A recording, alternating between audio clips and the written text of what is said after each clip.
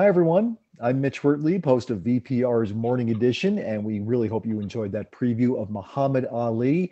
It was really just a curtain raiser for what you're going to discover from exploring the entire 8-hour film. It premieres on Sunday, September 19th on Vermont PBS. And I'm so excited to be joined this evening by Sarah Burns, who, in collaboration with David McMahon and Ken Burns, wrote, directed, and produced the documentaries The Central Park Five, Jackie Robinson, East Lake Meadows, a public housing story, and now, of course, Muhammad Ali. And we're delighted as well to have with us Jonathan Eig, author of Ali, A Life. I think you can see the book right back here, at least I hope so. Let me bring it a little bit closer because it deserves an up-close look. Book by Jonathan Eig, and we're going to be talking, of course, about Muhammad Ali this evening. The book, by the way, was named a Best Book of the Year by Sports Illustrated in 2018. And Jonathan Eig is a New York Times bestselling author and former staff writer for the Wall Street Journal. He's also written for the New York Times, the New Yorker Online, the Washington Post as well. Sarah Burns and Jonathan Eig, welcome to you both this evening. Thank you so much for being with us. Thanks for having us. Thank you. Thanks for having us. And we're delighted to have you with us. I'm not sure how many people have signed up or are tuning in right now. I'm a little bit new to the whole Zoom thing, so do bear with me. I will tell you now, if you hear my dog barking during this broadcast, it's because he's a big Muhammad Ali fan, so you'll have to put up with that. If you have any questions or comments, please type them into the chat box on the side of your screen there. Please include your name and what city or town that you're joining us from. If you'd like to ask a question of Sarah or Jonathan, we would be happy to relay that question to them this evening. But we're going to just jump right into this now that we have seen the preview of this incredible documentary. Sarah Burns, let me start with you because documentaries can sometimes fall into two kinds of categories. Like there can be an in-depth exploration of a person or an event that isn't really widely known. And then, you learn about it through the course of the documentary, or the same done for a figure or historical happening that nearly everybody has at least some knowledge of. Muhammad Ali is one of the most recognizable figures of the 20th century. So why did his story to you warrant even closer scrutiny in doing this huge documentary? Yeah, we actually started thinking about this project when John came to us, 7, 8 years ago, as he was working on researching his Ali book, and said, there's so much here. This is an incredible story. And there's never been on film a version that sort of brings the whole story together. And we knew he was right. So Ali is obviously incredibly well known. Lots of people know a lot about Ali, but we felt like he was absolutely right that we never had something in a documentary where we could bring all the different parts of Ali's life together and really understand the whole life and understand the man in 3 dimensions. And so there have been some great films that focus on a single fight or a single sort of chapter in his life. But doing this bigger series, 4 parts, 8 hours, allowed us to do the boxing. Yes, of course, that's very important, but also to do the spiritual journey, his faith, to do the draft resistance and his battle with the government and the Supreme Court fight, to do his family life and his childhood and the context. I mean, this is all playing out across the second half of the 20th century with so much fascinating historical context that's informing his life, and that's in turn he's affecting what's going on in the country. And so the opportunity to weave all those threads together was too exciting to pass up. Jonathan Eig, your biography of Ali is a really great companion piece to this visual history. Why is Muhammad Ali so captivating, as Sarah was just talking about, to people who may not know anything or even really care about boxing? I think it's because the themes of his life are themes that are still resonating today. In some ways, more powerfully. And in some ways, we have a better grasp of them. We're talking more about racism. We're talking now more about what it means to be a Black man in America and the duality of that identity brings with it. We're talking about freedom of religion. We're talking about politics in ways that Ali was talking about very vividly. He was really the first Black athlete to put these things in front of us on live TV and to force us as Americans to confront some of these issues. And the fact that it some of that took place now 50 years ago, gives us an ability to stand back and look at it with some perspective, with some historical perspective, which is why, Ken and Sarah and Dave were able to do this film, I think, in that grand kind of a scope, because the issues are still really alive in our community today. But you can look at how Ali experienced them with some historical perspective now. And I think that the point is a really good one about the fact that all those issues you were talking about were playing out in the media at a time when there was national television. Of course, now there's the internet and everything. We're even more connected in that way. But he wasn't the first figure in boxing or in sports to have an impact on the culture. You think about someone like Jack Johnson from many decades before Ali, but that was newspaper footage. There wasn't the video, the way to enter into millions of people's homes via television. And Sarah, that makes me wonder about all this footage that you found and put together in this 8-hour documentary. How did you collect that footage? What was the process that you went about to get this incredible footage? Yeah, the process is a long one, and it's something that we do that research in-house. So our producer, Stephanie Jenkins, is our archival footage master, and her team, and our co-producer, Tim McAleer, who does our photo research.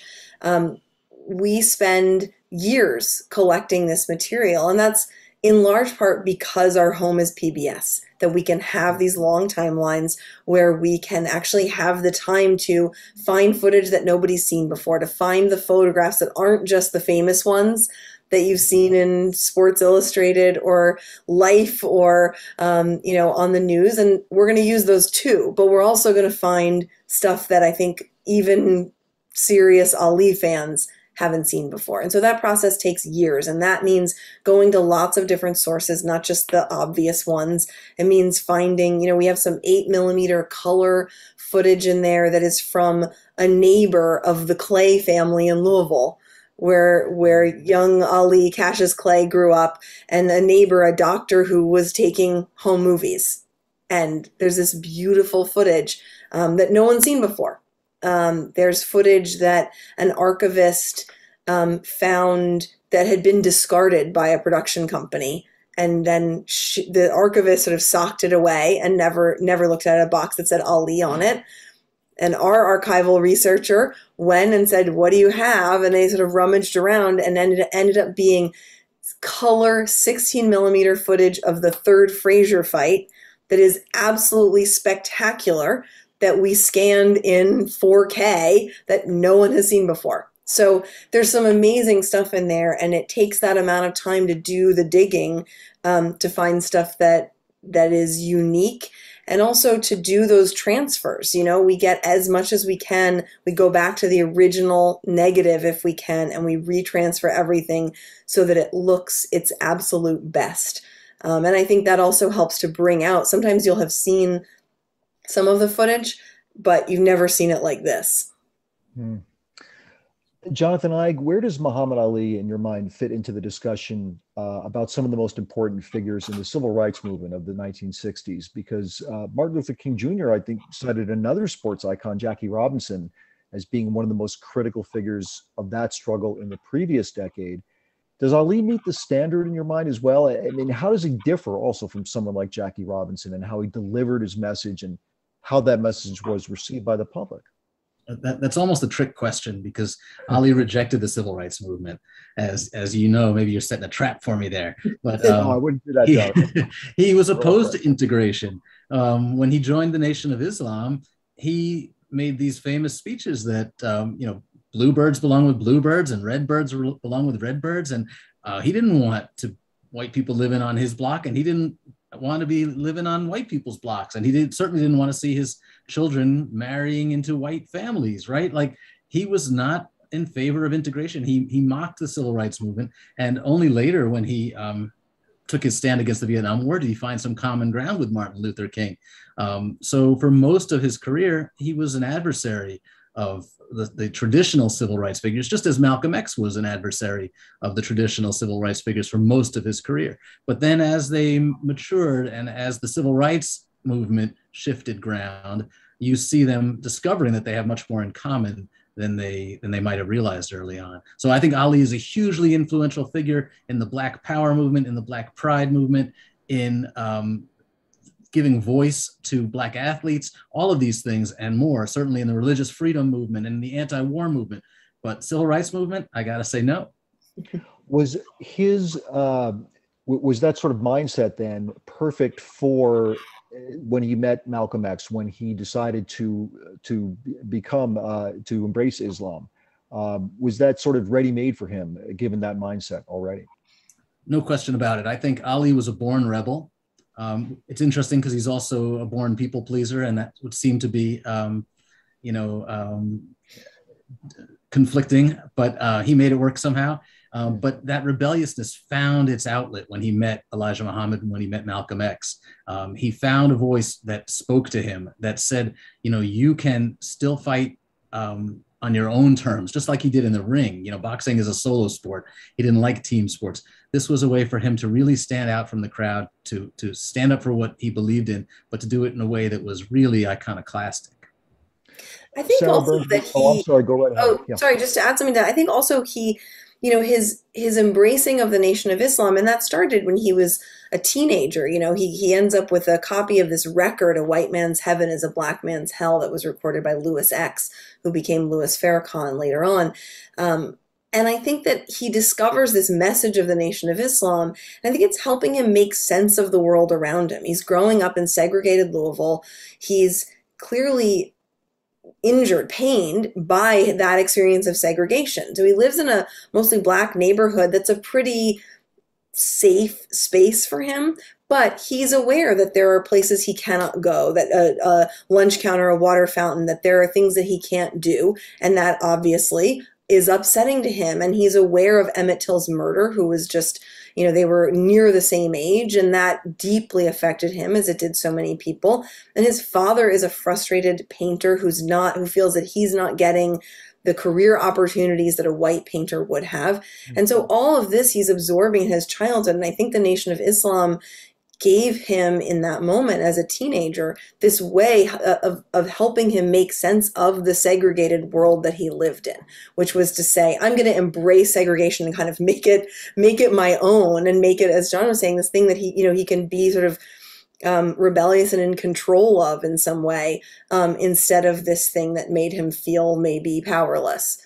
And obviously that does evolve across his life, but in that moment, I think it makes sense that is something that is helpful to him. He always struck me as one of the most fearless individuals, and you're making it sound like he was like that from when he was a teenager. This was a guy who just did not fear anyone, and had such belief in himself, such strength, inner strength. We have this question for you, Sarah, from, we are getting questions now. I want to remind you, if you want to put your question in, put it in the chat box, and we will read it out and let our guests know.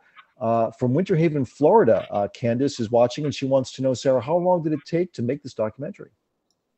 Well, we were officially in production, I think, for about 5 years or so, though we knew a couple of years even before that we were going to make it, and we're starting to lay the groundwork and talk to people. So really more than 5 years. And that's, there's a few phases, right? We begin by collecting things. We film interviews, we do research, we write the script, we collect the archival material, and we sort of grow our library of Muhammad Ali stuff.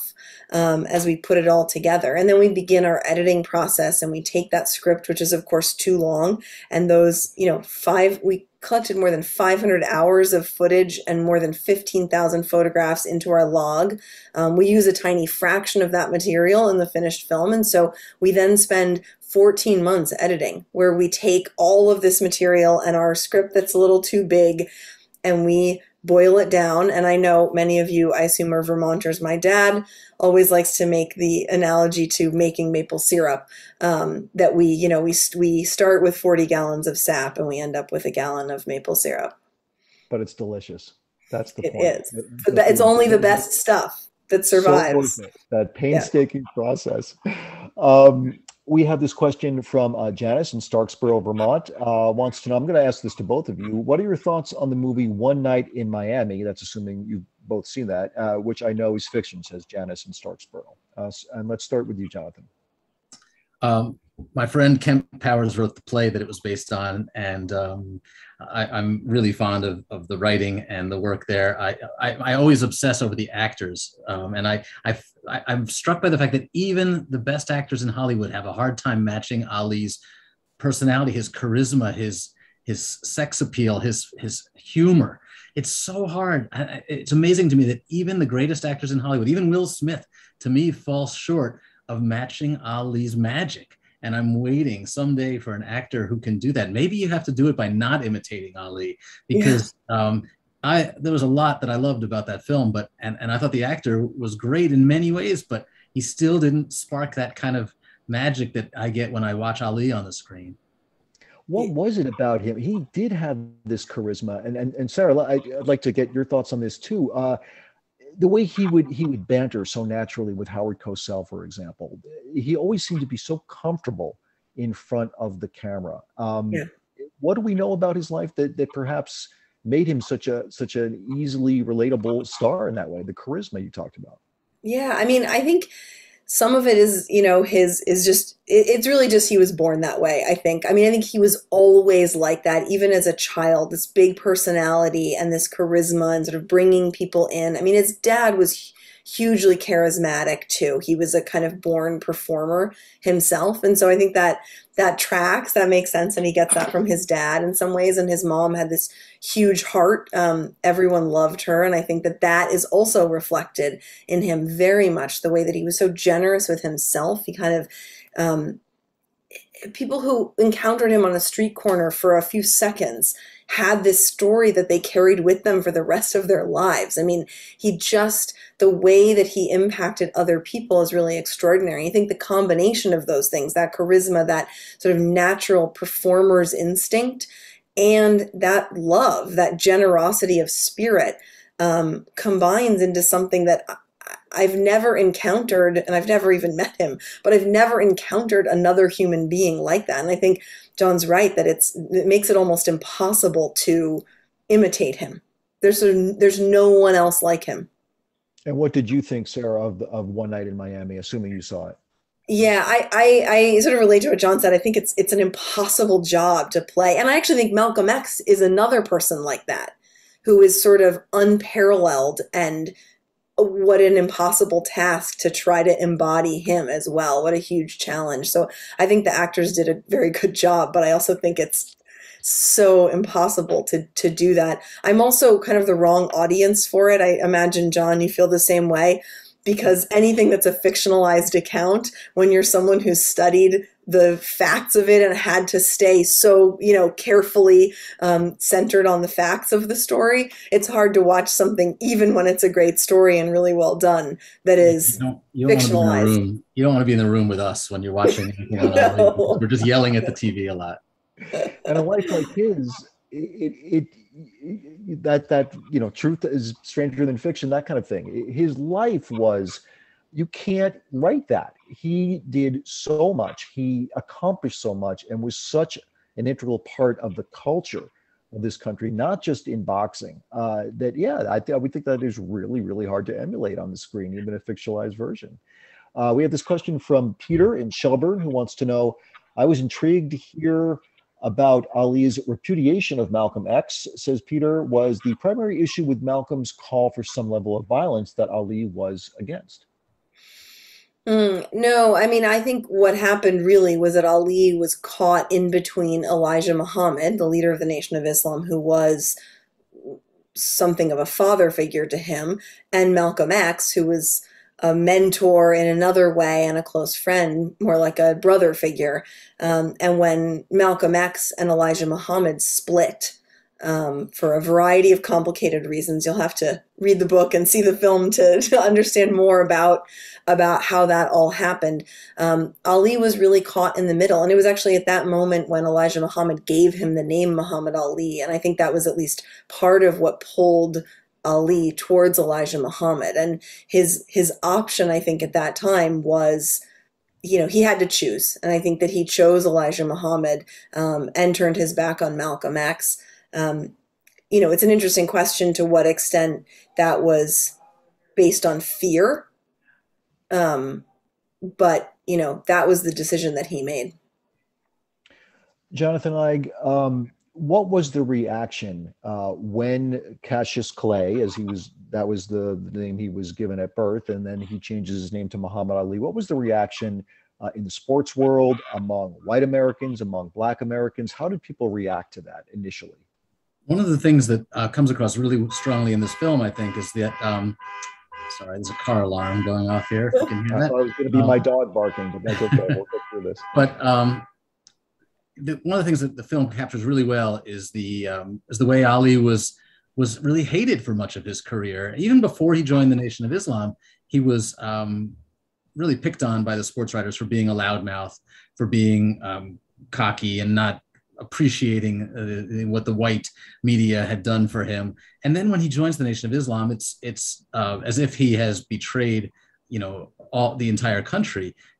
So it's seen as a revolutionary act. He becomes one of the most hated men in America, and that's before he says he won't fight in Vietnam. Then he becomes a traitor to the country, a coward, and you can't even begin to imagine today how hated he was, because he's such a beloved figure now. It's difficult for us to remember. But when he said that he was joining the Nation of Islam, it was I think it's the most important moment in his life, because he says that I'm free to be who I want to be. You don't have to, you don't have to like who I am. I'm going to say what I want to say. I'm going to be who I want to be. It was the Declaration of Independence. And for Black athletes at that time, that was unheard of. I think that's the moment that really changed the course of Ali's life. He really did put his money where his mouth is. I mean, because as you said, the follow-up to that was he refuses to go to fight in Vietnam. And he has very strong reasons for that. And he doesn't go, but it really hurt his boxing career. How much time did he lose in boxing? How much money, potentially financial, abuse did that hit him with when he was banned from boxing for a while? Yeah, I mean, he was out of boxing for 3.5 years at the prime of his career. I mean, you look at the fights that happened right before that time, before his exile, before he refuses the draft, and he is unbeatable. I mean, you I think all just saw the Cleveland Williams fight. This is not long before he's exiled. It's one of his last fights in that first part of his career. And, he is it's hard to imagine that anyone could beat him. It's sort of perfection. And when he comes back, he's going to be a different fighter. And he's lost 3.5 years of his career, untold millions of dollars from both the fights and ever since he announced his membership in the Nation of Islam, in terms of the kinds of endorsements and business opportunities he lost because of that association, and then because of the draft resistance. And so he was, and I think he was clear-eyed doing both of those things. He knew exactly what he was giving up, what he was risking. He was prepared to go to jail. And as he said in I think another clip you saw, he was prepared to go before machine gun fire if he had to. But he really was going to be, he insisted on being himself. And he was, as John was just saying, he was free to be who he wanted to be. And he was going to stick with his principles and his beliefs no matter what. And he really did. He gave up a lot for that. The point I always want to remind people of, I'm sorry. What did he do in that 3-year interim when he was out of boxing? He gave a lot of speeches on college campuses and other places. But he was, I think he missed boxing a lot. He was always trying to find a way back into the ring throughout that period. But he went on this speaking tour just to earn money. Yeah, he acted in a Broadway show for one night. The show closed after one night. That's incredible. When he came back to boxing, and how did he get back to boxing, Jonathan? How did he get reinstated? Well, I always feel like I need to remind people that, we say, he lost 3.5 years of his career. He didn't know it was going to be 3.5 years. He really had good reason to believe it was over, that he would never box again. And that's the kind of commitment that he had to his religion. He was prepared to make that sacrifice. But he was all that time trying to get back in the ring. And one of the things that happened was he was, even while his case was on appeal, states and municipalities stripped him of his boxing license, refused to allow him to fight in their locales. And there was no reason for that except for racism and prejudice and patriotism gone amok. because plenty of convicted felons boxed. I mean, you couldn't really have boxing without convicted felons back then. But Ali was singled out, and he finally got the state of Georgia to allow him to box because Georgia didn't have a boxing commission. And then the ACLU appealed his case in New York, and he got his boxing license back in New York. So he was fighting again before the Supreme Court overturned his conviction. So eventually, the Supreme Court did throw out his case, and he was cleared of his conviction. But by then, he'd already found a way back into the ring. We have this comment from Janice in Starksboro, says, Ali was on a plane I boarded when he was older, and he was smiling to everyone as they boarded. Loved watching his fights with my dad and brothers many decades ago. Cannot wait to see the documentary. So we've got somebody who is absolutely just can't wait to see it. Same right here. What was his first fight back, his first official fight when he finally was able to fight again? The first fight back after the exile is the one in Atlanta against Jerry Quarry. And that was in Atlanta because that was, as John said, the one place where he could get a fight in that moment. There was a black state senator named Leroy Johnson in Atlanta who helped make that happen. He sort of realized that that was a place where that could happen. But soon after that, he's fighting Joe Frazier for the first time. And that is a big fight. That's a title fight. And he is, this is where we start to see and understand a little bit about what a different kind of fighter he is coming off of those years. He doesn't have quite the same speed that he used to have. And that he's going to have to learn how to fight in a different way. He's also taking more punishment in these fights now that he's back. He's not only not as quick in his legs and his speed, but he's also not quite as good at dodging the punches that he used to. I mean, he was almost unhittable before the exile. He knew just how to lean back and get away from punches that not too many people even hit him very hard before that. And now he's getting hit, and it's a different kind of boxing. Joe Frazier, I mean, we could do an entire hour talking about him and his relationship to Muhammad Ali. I mean, the rivalry there was incredible. Jonathan Eig, it was also a very difficult relationship because while Ali had that charisma we were talking about and was able to be so comfortable in front of the camera, not so much the case with Joe Frazier. And what can you tell us about how Frazier felt really unfairly treated by Ali in the media, and maybe because he couldn't compete with him on that level? He could compete with him in the ring, but not in trying to one up him in the bantering with the media, that sort of thing. Yeah, this film does not shy away from Ali's darkness and from his flaws, and the way he treated Joe Frazier was really unforgivable in many ways. And Joe Frazier never forgave Ali for it because when Ali was in exile, Joe offered him money, lent him money, and offered him a job. Ali actually asked for a job as a sparring partner, and Joe said, "Oh, that's beneath you. What do you need? I'll help you."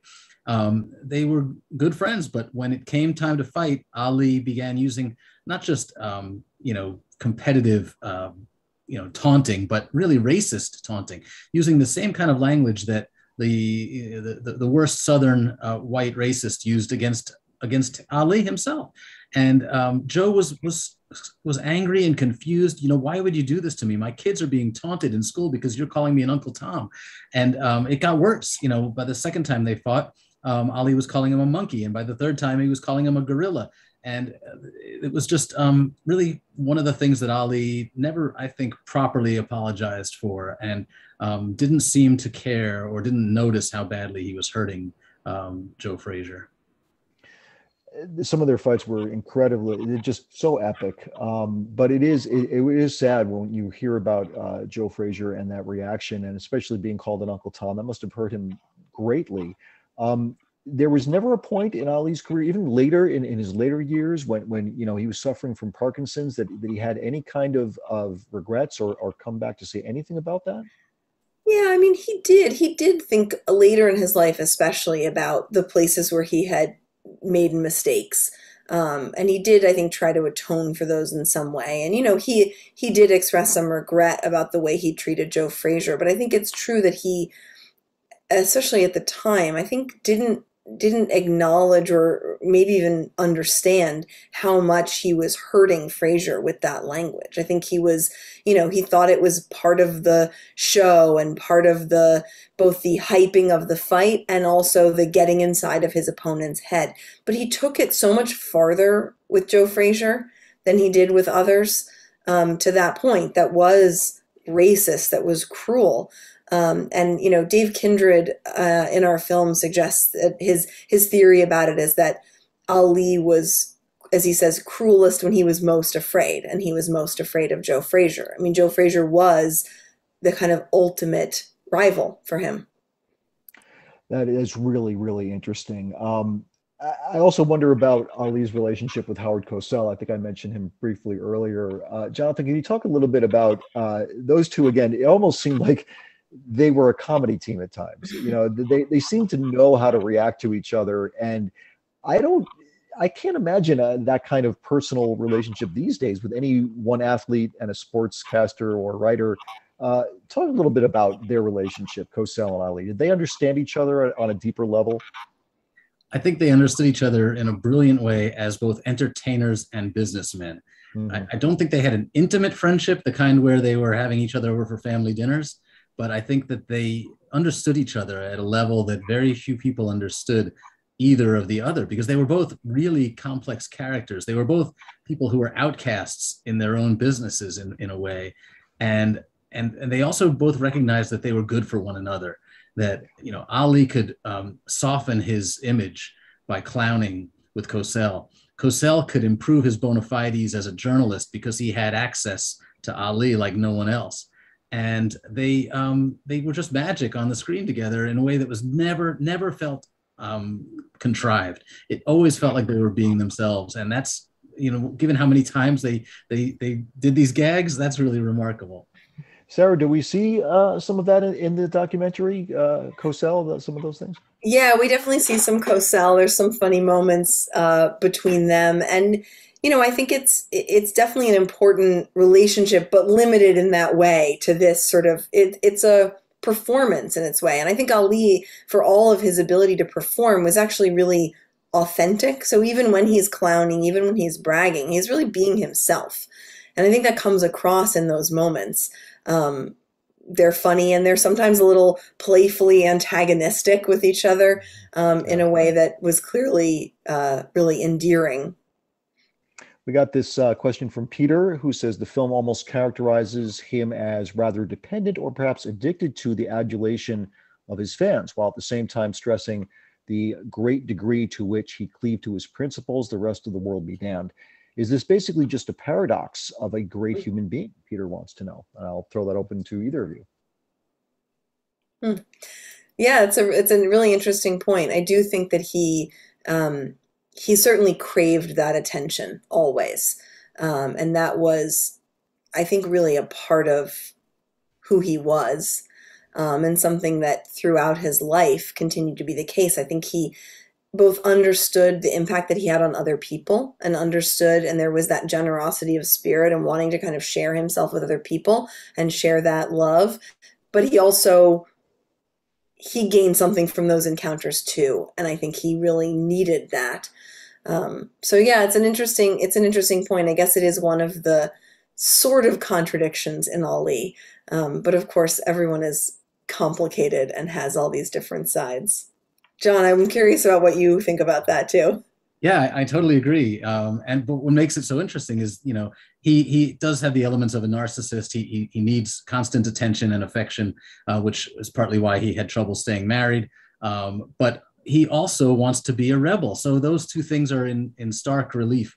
Usually to be a rebel, it means you don't care if people like you. You're going to stand up for the right thing. But he wanted to fight the power, he wanted to fight the system, and he wanted to be loved, and that would seem to be impossible. But Ali did the impossible over and over again. He pulled that off, though. Yeah, he was able to pull off a lot of things. I want to talk about one particular fight, and this was something that was covered in another documentary called When We Were Kings, and this is 1975 when he fought in the country now that was then known as Zaire, and he fought George Foreman. When we think about George Foreman today, I think most people have this image of this, very lovable, affable, kind of goofy guy with the bald head, and just a super nice guy. At the time in 1975, he was a fearsome opponent. I mean, there are images of him hitting the heavy bag and leaving dents in it. He hit harder than Ali. He was probably at the time pound for pound stronger. And I think most people, is it fair to say, Jonathan, expected Foreman would win that fight, but he did not. What did Ali do? And I think Sarah was making a mention of this before, his speed, his quickness. What did Ali do in that fight against Foreman that allowed him to win such a remarkable victory? This is my favorite Ali fight, I think, because he's fighting to get back the championship that the government took away from him. He's finally got a chance to become the heavyweight champ again. He's past his prime. He's fighting a guy he has no right to beat. He's fighting in Zaire, of all places. So it becomes this referendum of who's the baddest black man on earth. And there's so much going on in this fight that, as you pointed out, there's a great documentary that just focuses on this whole fight. But what Ali does to win is that he acknowledges his weakness. He acknowledges that he's facing a bigger, stronger man, and he fights one of the greatest defensive fights in the history of boxing. He allows Foreman to hit him until Foreman is tired, and then Ali goes on the offensive. And it's beautiful. It's poetic. It would have been the perfect ending to his career if he had only stopped there and retired. Late in his life, he suffers some terrible health problems. We got this question from Candace. How did Ali deal with the health issues later in his life? Did he ever regret his years of boxing and all the blows that he took? I don't think he did. He said that he saw his Parkinson's as both a blessing, something that kept him humble. And also he talked about it as a punishment for his sins. Again, going back to the things that he regrets and the mistakes that he acknowledged that he'd made. But I don't think, and John, I'm interested if you have any other sense of this, I don't think that he thought of it as something that, I don't think he wished that he had not boxed. I think he his daughter Rashida also said that he never complained. He never complained about his condition. He just dealt with it, and he continued going out and engaging with people and signing autographs and sort of spreading his love. Even when he couldn't speak anymore, he was still out there signing autographs and engaging with people. Yeah, I couldn't agree with you more, Sarah. And I think that he would have kept boxing if he could have. And one of my favorite moments in Ali's life is, after he lights the Olympic torch and he lets the world see him in his current condition, shaking. He's only 46 years old or something at that point, but he looks like he's 20, 30 years older than that. And the next day he talks to a newspaper reporter, and they said, "Well, how did you feel being up there and letting us all see your vulnerability that way?" And he said, "People are going to love me more now because I'm just like them, because we all get weak. We all get old. We all die." I think we're about to wrap this up, folks. I could talk to you about this all night, but Sarah, let me ask you this one final question. You've put together this huge documentary with your team. And so it's going to be a tough question to answer, but do you have a favorite moment, a favorite clip, or a favorite section of a documentary that just gets you every time? The end always gets me every time, no matter how many times I've watched it. But I would say that one of my favorite clips is one that you just saw, what we call mechanical memory, when Sherman Jackson is reacting to Ali giving a press conference where he says that he would, that he's prepared to die before he would abandon his religion. And just Sherman Jackson thinking about the kind of example that sets for people. I'm always really moved by Ali's courage, by his insistence on being himself at this great personal cost and standing on principle, even as he's, not only losing his career, as we talked about, missing these years at the prime of his boxing career, but he's prepared to go to jail for 5 years. He's prepared to, as he said, face machine gun fire. And I find that very moving. And I do have to ask one more question of Jonathan Eig, because it occurs to me, Jonathan, that, boxing itself is no longer the sport that it once was. It used to be one of the biggest nationally watched things in America. It's not like that anymore. Mixed martial arts has really surpassed it in terms of people watching. Given all that, given who Ali was, will we ever see another figure like him? I don't think we will for a couple of reasons, not just because of boxing fading. I mean, when I was a kid, boxing was bigger than 100 Super Bowls. Heavyweight championship fight between Ali and Frazier was bigger than all the Super Bowls you could line up. But the other issue now is that sports has become such a big business that the athletes are not. I mean, today we see athletes following in Ali's footsteps and taking a stand on issues. Certainly, we've seen it in the NBA in the last year in ways that are really inspiring. But I still think Ali will never come again because the athletes today are such big business men. They have so many responsibilities. They can't speak freely to the press the way they used to. They can't have the relationships directly with the fans the way they used to. And I just don't think that anyone will touch us emotionally. But maybe I'm biased because Ali's my guy. Well, the documentary, I can't wait to watch the whole thing. I'm almost through most of the book. I can't wait to finish the book. It's incredible. Thank you both so much for joining us this evening. Sarah Burns and Jonathan Eig taking the time to chat with us. Thank you both so very much. Thank you. Thanks for having us. And we hope this conversation has educated you on the life of Muhammad Ali. There is much more to learn when Muhammad Ali premieres on Vermont PBS Sunday, September 19th at 8 p.m. It continues for 4 evenings. This conversation, by the way, will be archived on the Vermont PBS YouTube page. I'm Mitch Wertlieb. Thank you, everyone, for tuning in this evening. I hope you enjoyed it, and I hope you enjoyed the documentary as well. Thanks again to our guests, Sarah Burns and Jonathan Eig. Good night.